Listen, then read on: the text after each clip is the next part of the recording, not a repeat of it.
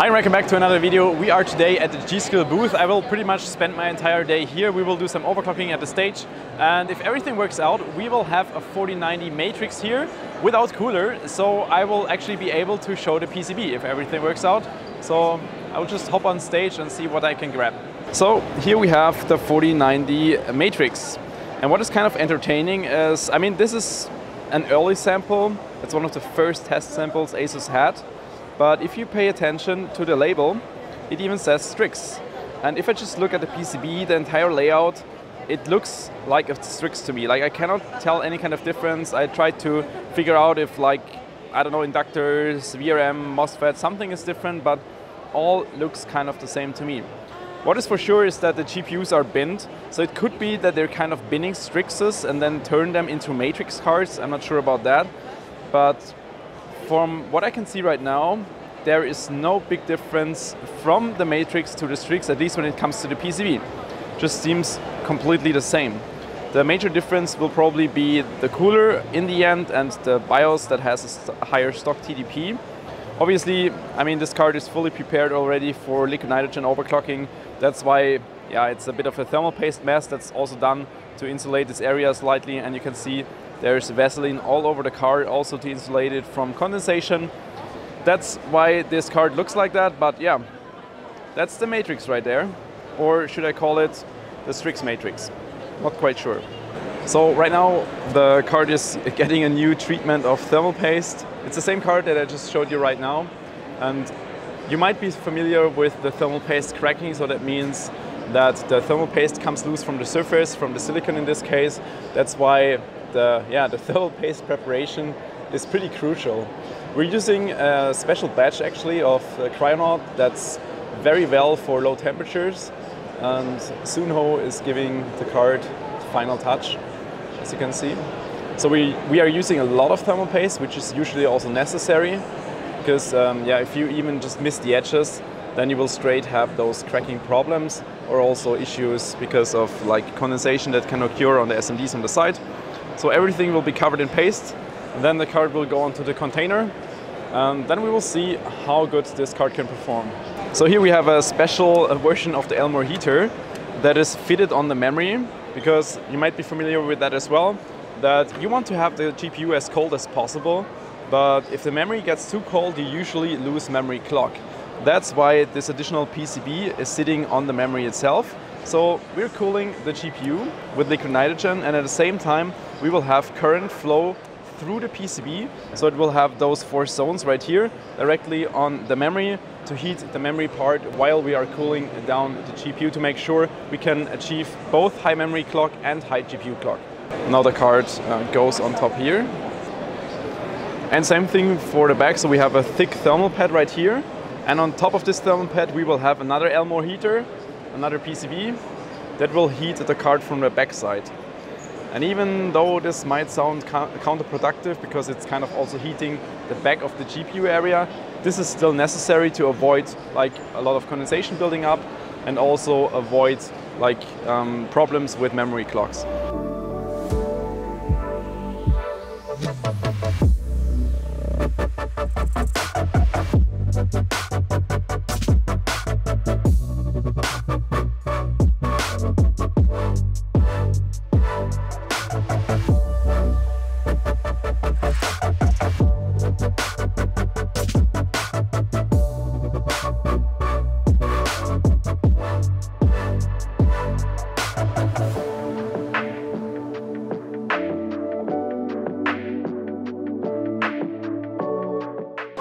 There's a magic software you probably have not seen before. It's called the Boost Master.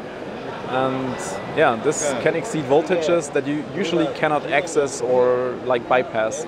So you might know from like MSI Afterburner or GPU Tweak, you can raise the voltage on GTX like 30 and 40 cards, but only to a like small percentage or a small degree. And with this Boost Master, it's like an ASUS internal tool.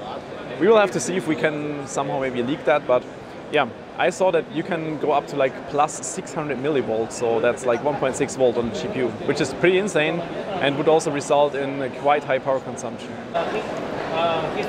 So we're trying to go in the direction of like minus 140, minus 150 degrees Celsius. And Suno is doing his magic right now with all the tools like the ThermSpy. ThermSpy is actually quite well known, but Boostmaster is something different, and he's now setting GPU offset clock. So you can see it's already 3750 megahertz. Oh yeah, that's the limit. So here we have another matrix, and this time, as you can see, it's not like fully covered in Vaseline or anything, and we could even talk to another guy from ASUS who gave us a lot of explanations about what actually is different on the matrix versus the Strix, because first look I couldn't really spot a difference, but he told me that they have new temperature sensors in these areas, so like one on here, one on here, one on here, and also in the power stage area, which will allow in the ASUS software to get like a temperature map of each area and to see what kind of temperature you will have in the components. So let's say you want to figure out if your like right side of the memory might have like no contact to the thermal pads or whatever, or if it's like getting warmer than the other side, you can check that, which is actually quite helpful. It would be perfect if you would like put a custom water cooler on it, which is something I think you wouldn't do on the Matrix because it comes with the AIO, but just as a technical feature, that is pretty nice to have. I also checked, and the power stages are different than to the Strix. They are now MPS power stages, and previous to that they were on semi, but I also checked the data sheet, and at least according to the data sheet, it's the same rating. So they're both rated at 70 amps, and also efficiency it's like 1% difference to before, so it's like not really worth talking about. Could be that it's just changed for like availability reasons or something, so that's like nothing really to talk about. What's to talk about though are the inductors. So the inductors are different from the original 4090 Strix. You might remember that I complained a little bit about it, that I was not happy about the coil whine. And those are different inductors, and they should have significantly less coil whine. I also want to point out that ASUS also now uses them, or has been using already, on the 4090 Strix. So they changed them in production.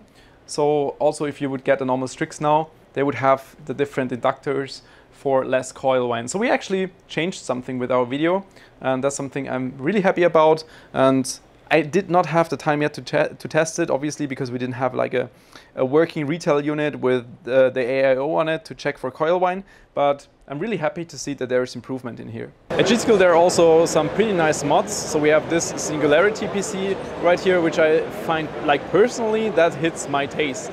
And also this one.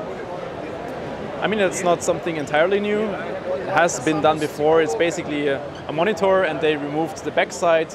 And instead of having like an LED panel in the back, you just use the light from the PC. So it's basically a monitor as a side panel, but it still looks amazing. It just always requires to have like a full white build and a lot of light inside, but I wonder if this will ever like be a mass market thing, because honestly, I really like it.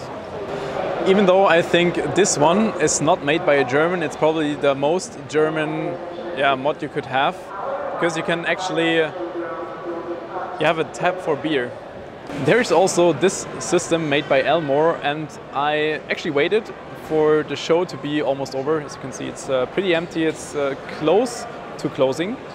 All the other systems are already shut off, and they're just heating up this one, because if you just stop by during the day, you cannot see anything, you just see the smoke coming out from the top. There is like a LN2 injection into the LN2 container that's running all day long, and this way maintaining the temperature. You can also see some heaters into the container, so it's kind of regulating the temperature to always stay at a certain point automatically. And due to the fact that you pump nitrogen all the time into this container, it also eliminates condensation, because if there's just nitrogen, you don't have normal air that contains water. So I hope we can open it now and take a look inside. It's definitely very interesting concept. As you can see, this is like daily running 10,000 mega transfers and 7 gigahertz. And here we see that that's where the liquid nitrogen comes from, and it's directly injected into the container. And we have some like cartridge heaters on the side, which are usually used for 3D printers to have some heat if required. So yeah, very impressive system. And now that all the systems are like shut down, and I also feel like I have to shut down, yeah, it has been a long day here at G-Skill. Absolutely enjoyed it, and I hope you also enjoyed this video. Thanks for tuning in. See you next time. Bye bye.